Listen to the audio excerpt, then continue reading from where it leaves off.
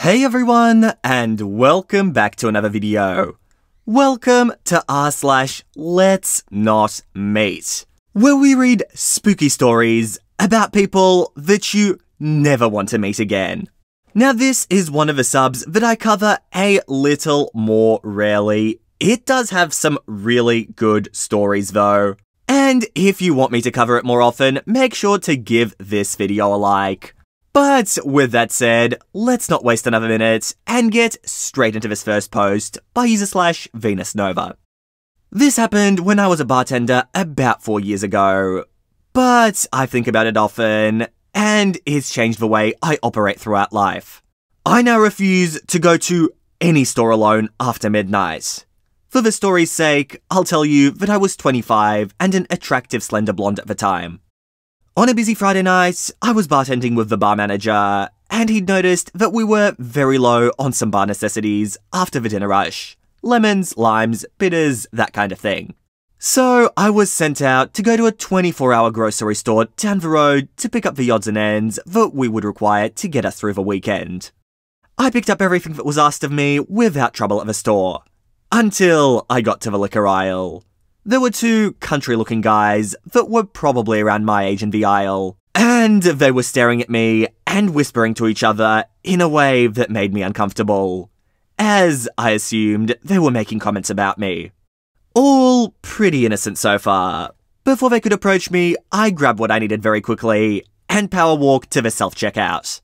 I really booked it out of there, because when you're a bartender, it's kind of like you're on stage, and are required to be charming and interact with people that you otherwise absolutely wouldn't be able to tolerate unless you're getting paid to.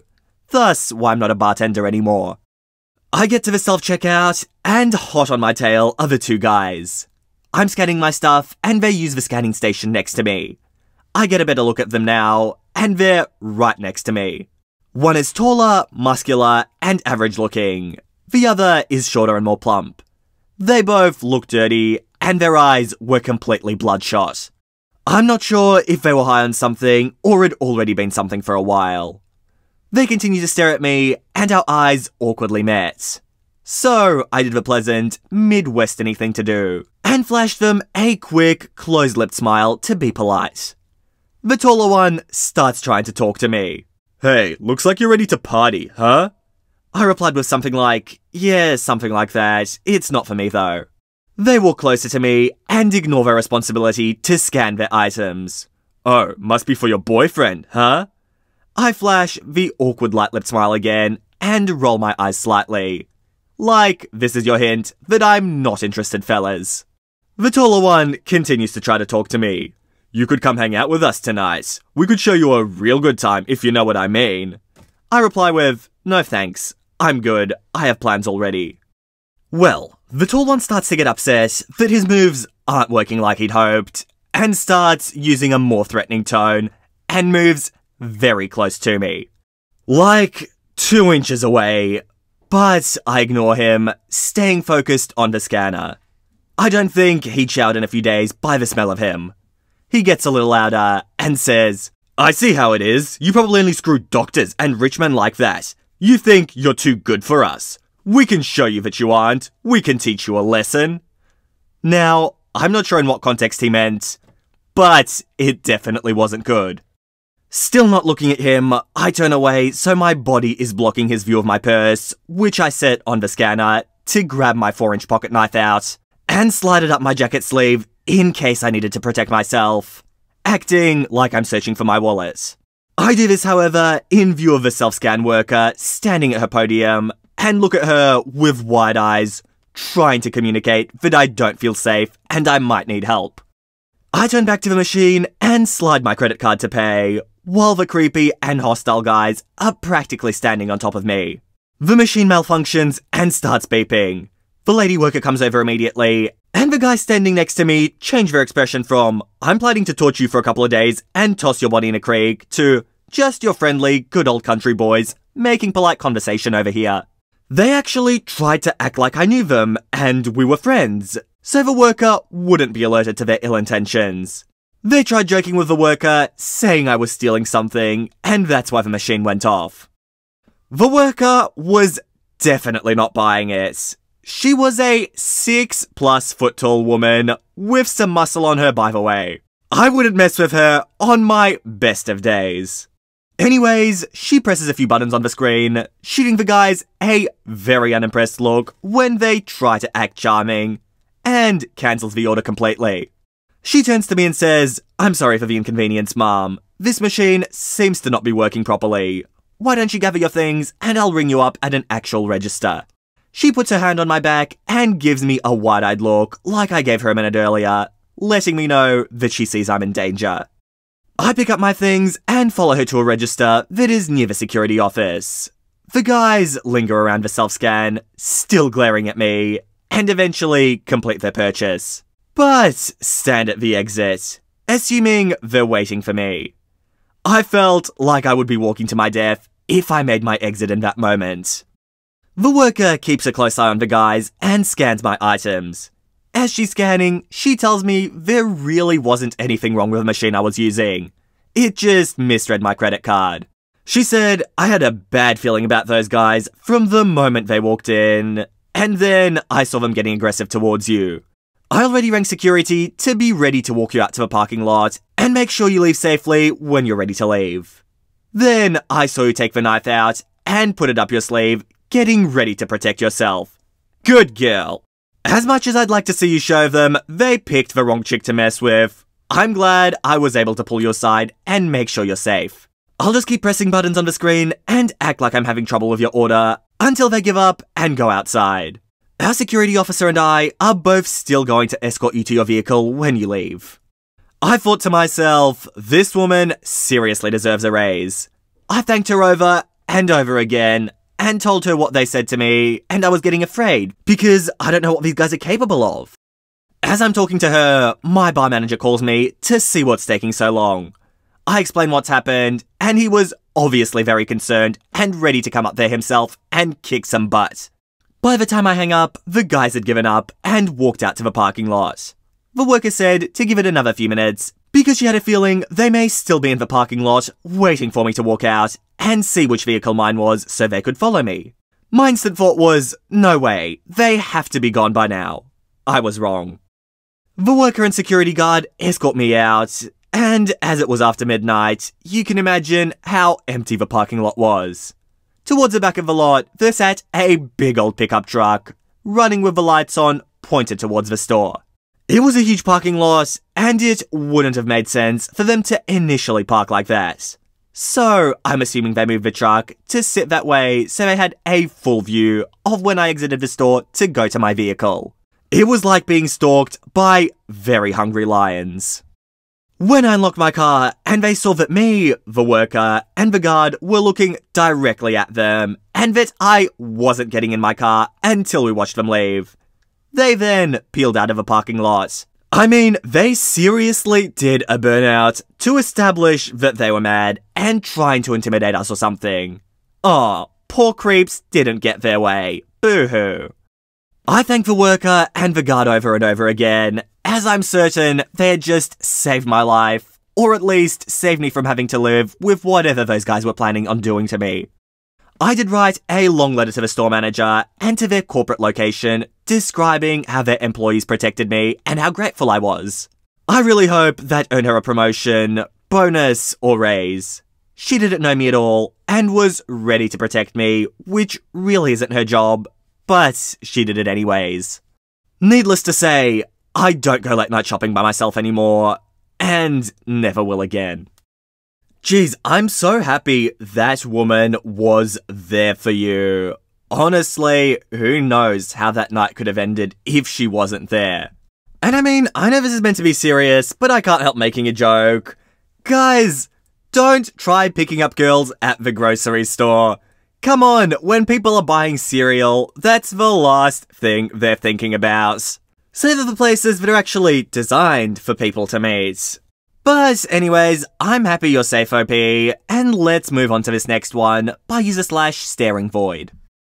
A few years ago, I was renting a house in Northern California. The neighborhood was just outside the suburbs. It seemed like the perfect balance of having space and having nice neighbours close enough not to feel isolated. The area had no street lights, so it was very dark at night, especially if there were clouds blocking the moonlight. It didn't bother me though. It made my little house feel even more quaint on dark nights. I got home from work one day in midwinter. It was a cloudy night, so pulling up to my house, I saw only what my headlights and front porch light illuminated. When I got out of my car, I caught a whiff of cigarette smoke. That was odd. I had never smelt that before around the house. I didn't see anyone nearby, so I ignored it and went inside. I just got off a shift with a few hours of overtime, so I felt pretty tired, even though it wasn't even 7 yet. I decided to take a shower and call it a night.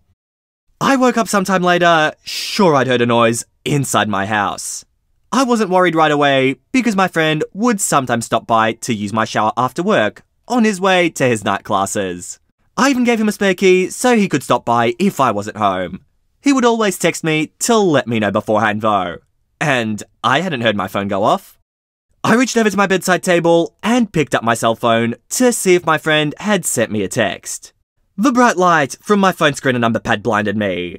These were the days before phones had a light sensor that would dim the screen in the dark. And this particular phone was so bright I could use it as a flashlight. Through squinted eyes, I could make out it was 9-something, but I couldn't tell if I had an unread text or not. I set my phone aside and called out my friend's name. There were a couple of seconds of silence before I heard loud footfalls as someone started running through the bottom floor of my house. I leapt out of bed and ran to the closet. They were already up the stairs by the time I'd opened the door and stepped inside. That house had 3 rooms upstairs, 2 bedrooms on either side of a hallway, the one I was in and a spare, and a bathroom at the end.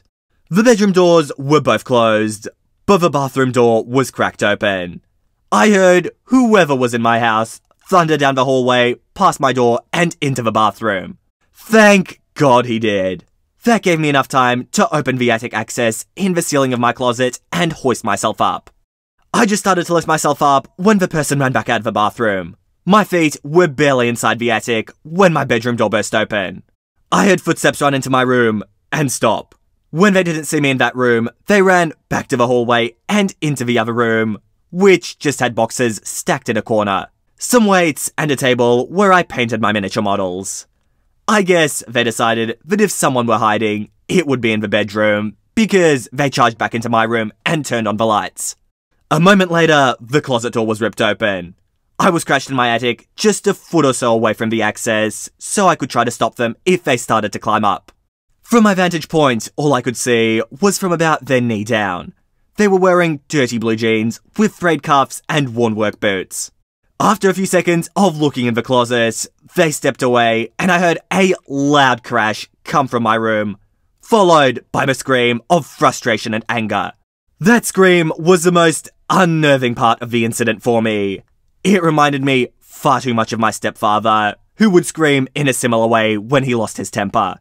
He would eventually be put in a mental hospital for several mental disorders that resulted in erratic and violent tendencies. The man in my house ran back downstairs. I heard crashes and clatters as things were thrown around and furniture was knocked over. I stayed crouched in the attic. I'd left my cell phone when I ran for the closet, and I wasn't certain I could climb down without him hearing. After some time, the noises stopped. I started counting slowly. When I reached 1,000, I decided it was safe enough to climb down and call the police. The first thing I noticed when I exited the closet was the intruder had flipped my bed. I assume in an attempt to find me. That was the loud noise I heard after he stepped away from the closet. I couldn't find my cell phone, so I went to the landline by the bed and called the police. I waited in my room until I heard them call out from downstairs. The first floor was a mess, but I had expected that.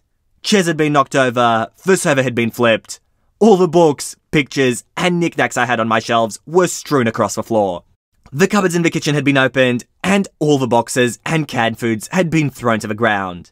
As far as I could tell though, the only thing missing was a single knife out of a wooden block in my kitchen. The police checked the house from top to bottom. They found that the side door had been forced open by something like a crowbar. They also found a few cigarette butts along my fence line, along with some foil and an empty pen tube, which the police said people often used to smoke meth. So, they think he'd been watching my house for a while. I realise that he must have been out there smoking a cigarette when I got home. They collected up the evidence and told me I should stay with family or friends that night and get that door fixed as soon as possible. I opted to just not sleep. I moved a shelf over to block the broken door and spent the next couple of hours cleaning things up. I would often go to the window with a flashlight and shine it along the fence where the police found cigarette butts and foil. But I didn't see anything. The next day, I called to have the door fixed and motion lights installed at the back and sides of my house. I ran a phone cable up into the attic and added a landline. I never wanted to be stuck up there without a phone again. Nothing else happened at that house though. I lived there another 3 years without incident. One more precaution I took was practicing getting out of bed, going to my closet, and climbing into the attic as quickly and quietly as possible. I even kept at it when I moved.